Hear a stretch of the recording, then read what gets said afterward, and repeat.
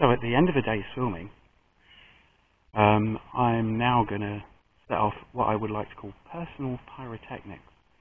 So I'm doing this at the end of a shoot, so forgive the raggediness of how I look. I've been setting stuff up and filming things and clambering through the woods, but we are going to do this because a lot of people want to see this.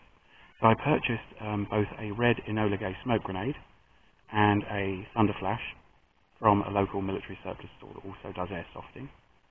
The smoke grenade was £5 and the thunder flash was £3.50. They're slightly more expensive online as far as I can tell, but yeah. So we're going to do this. We're going to do the smoke grenade first, and I've got a target area that's just going to be set up now.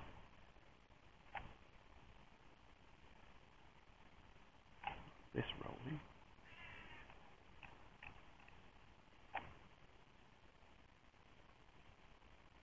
So we're rolling, and I may have to get out of here pretty quickly. I'm going to try and film the thing in 120 frames a second, see if we can run it in a bit of slow-mo. So we'll see what we can do. I'm also using a cardboard shroud to try and improve the sound for me talking into this particular action cam. So do let me know if the sound in this particular segment is any better. Great, so let's get to it.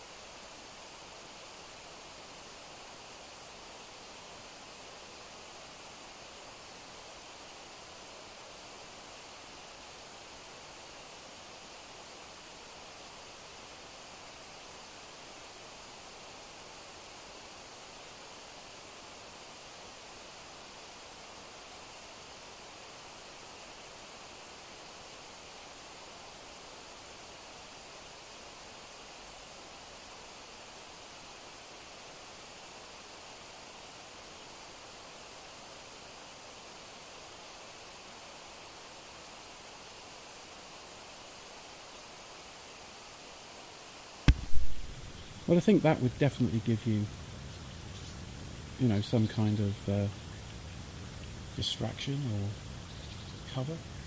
That was pretty interesting.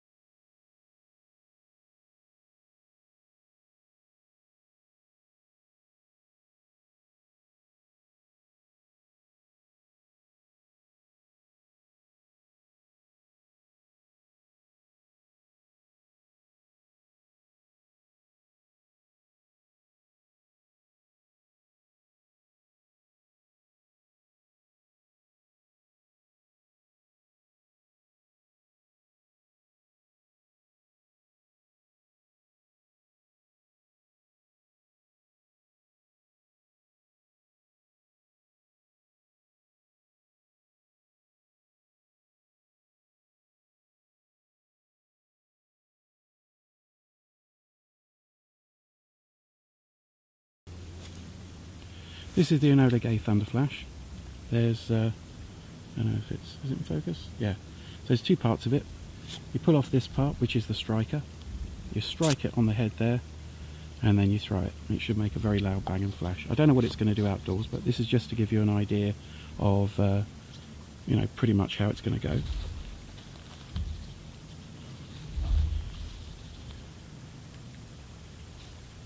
So with this camera, I'm going to pick it up. It's not going to run too brilliantly because I've got to strike and hold the camera.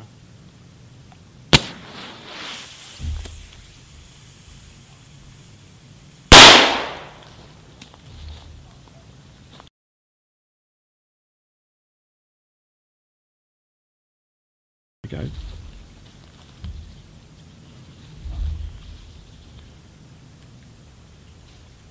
So with this camera,